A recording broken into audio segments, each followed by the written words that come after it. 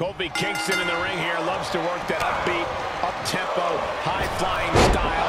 Always has, ever since making his debut in WWE in 2007. When you put it that way, it's even more cover. It's going to take more than that to keep him down. He'll need to get a little more to put this one away. Catches the kick right to the back of the neck.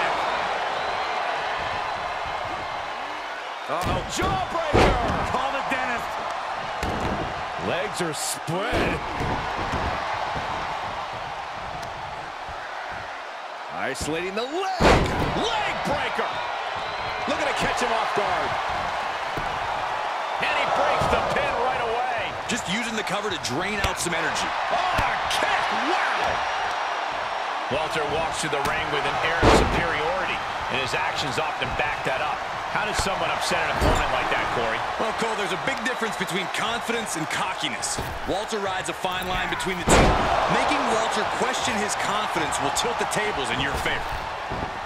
Jumping knee drop! So precise. Just look at Kofi go. It really looks like Walter's confidence has been shaken. Somehow this guy has got into the ring general's head. Makes the cover. Power right out and run. It's not over yet. Plenty left to go in this one.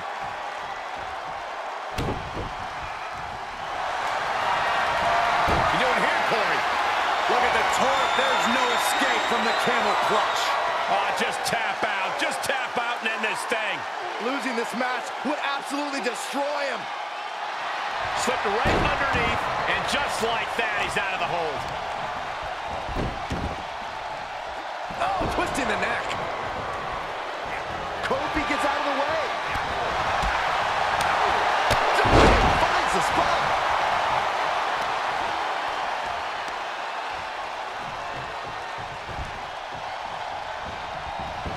Here we go. Excellent timing from Kofi. And he goes for the pin! 1, 2, 3. And that's all she wrote.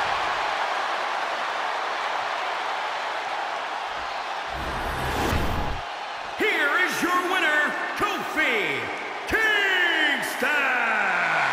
This was as dominant a win as I've ever seen, guys. That's why they call it light work, Cole. Barely even broke a sweat.